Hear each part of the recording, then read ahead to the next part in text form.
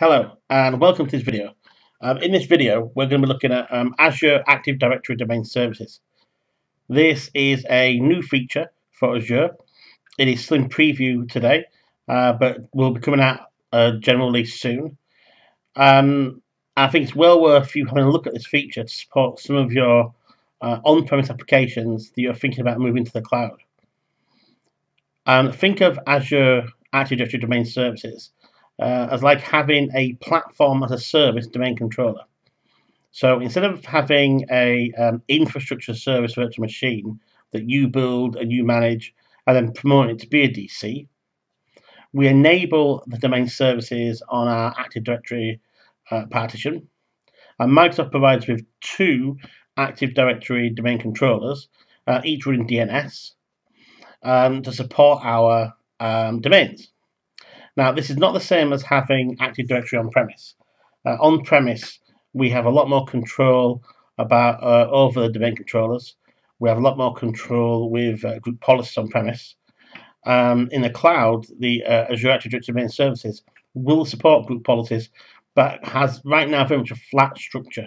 So they all use a flat structure. Right now, only one group policy is supported for computers and a second group policy for users. But as time goes on, we'll see that Active Directory Domain Services as a platform service will grow closer and closer in feature set to your production domain controllers that you're used to today. So let's take a look at this, and then we'll try and discuss a little bit about why you might want to use Active Directory Domain Services and why you might not. So as you can see, I'm in the new portal, the production portal today, and we're looking at the dashboard. Now, you may not know this, but Active Directory has not been migrated yet to the new portal. So although I've got Active Directory on my list of features, we can see from the box with the arrow that actually when I click on this feature, it's going to open up the classic portal and bring us to the classic portal and the Active Directory section there. So I've already got the classic portal open. So here we are in the classic portal, and you can see I've got three Active Directory partitions on my subscription. The default partition, and then two partitions I use for demonstration and testing. Now the feature that we want to turn on is enabled on a partition by partition basis.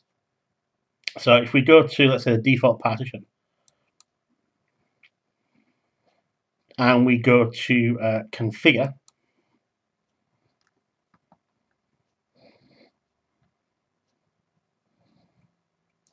and this will take a second, but we go to configure and scroll down. Here we have the new Azure Active Directory Domain Services feature. This feature is turned off by default. We can turn it on a partition by partition basis. And when we do this, we will have a couple of decisions to make. The first decision is which domain name do I want to work with. Now, as part of your subscription already, you might have registered some custom domain names. Those custom domain names will be listed here for you to choose from. Or if you use the backspace, we can type in our own domain names in this box. But in my opinion, what you should do is register the DNS domain names first, verify those domain names, and then they'll appear in this drop-down box. Now, to register domain names, if we scroll back up, you use the domain section, and through there you can register your domain names and verify ownership. And after a short period of time, just a couple of minutes, they'll appear for selection in the Azure Domain Services section. So what you're doing with this is saying, I want to create Active Directory Domain Services for this particular domain name. Now, as I said, when you do this, Microsoft will create two domain controllers for you, and it'll place them on a virtual network. So in the second box, we've got the virtual network box, and we can see a list of virtual networks here. Now, these virtual networks of mine are on two different VNets, and we have 2 or 3 different subnets per VNet. So I can choose which one I want to put my new Azure Domain Service domain controllers on. Now, one thing to be aware of here, right now, the only VNets that I can choose are classic VNets and not Azure Resource Manager VNets. Can't do it. That will change, obviously, in future versions of the service.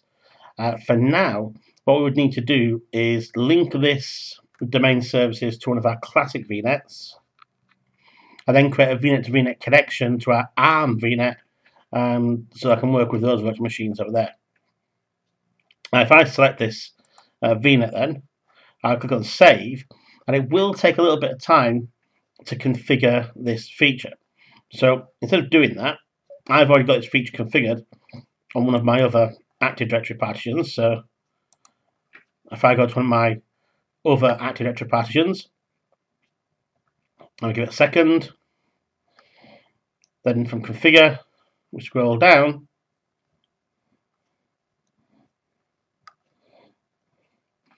And here we've got domain services already enabled for one of my custom domains on one of my subnets.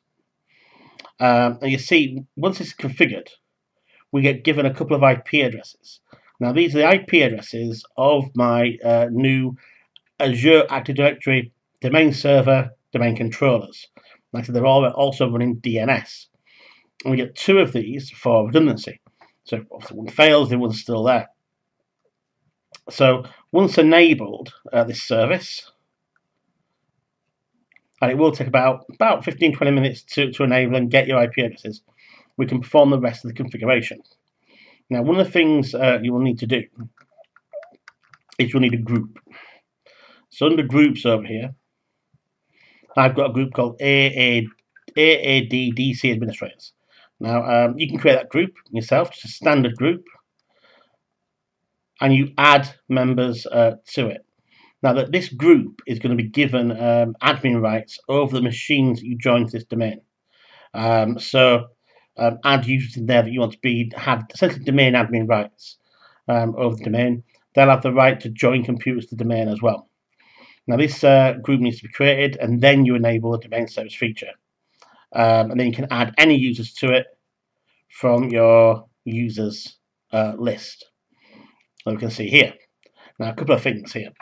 When this service is enabled, all your users that are part of the domain partition will be added as members of the domain. So when we use tools like Active Directory user computers, we'll see this list of users in our domain. And this list of users are cloud-only accounts, but they also contain any synced accounts as well.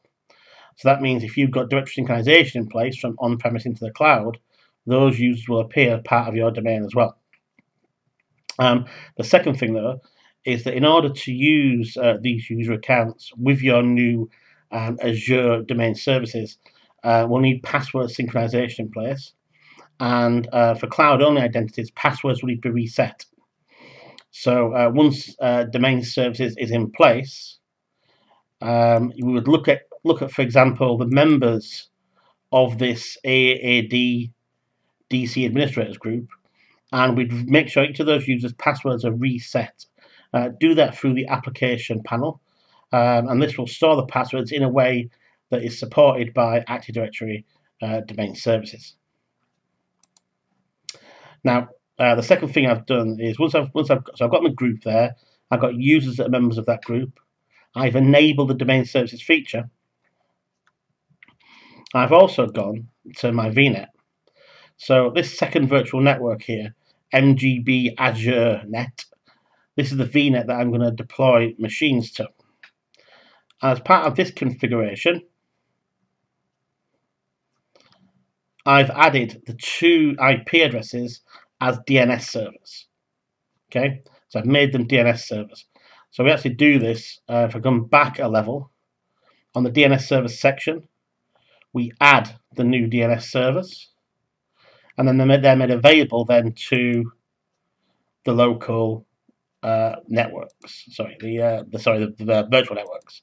They're made available to. And you can identify each virtual network then the DNS servers that they will use. And this is important so that when virtual machines are started on this VNet, when they're started, they will be given these machines the DNS servers and be able to resolve the Active Directory domain names.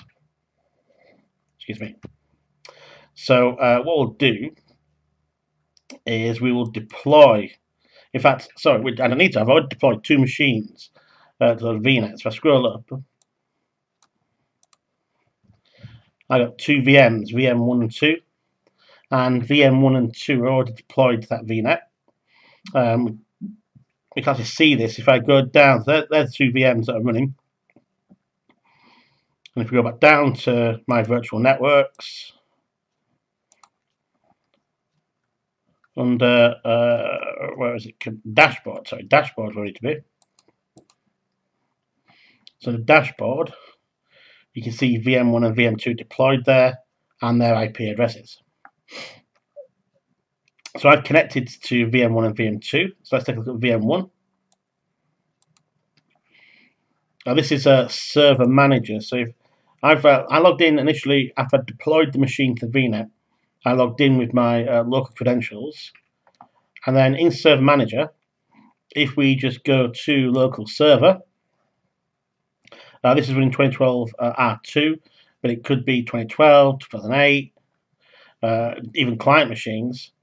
You'll see that I've joined this computer domain, and I did that in the normal way by choosing the domain, saying change, and typing the name of the domain I want to join.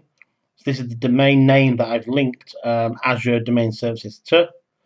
I provided the admin name, and that was one of the names of the users in my administration group.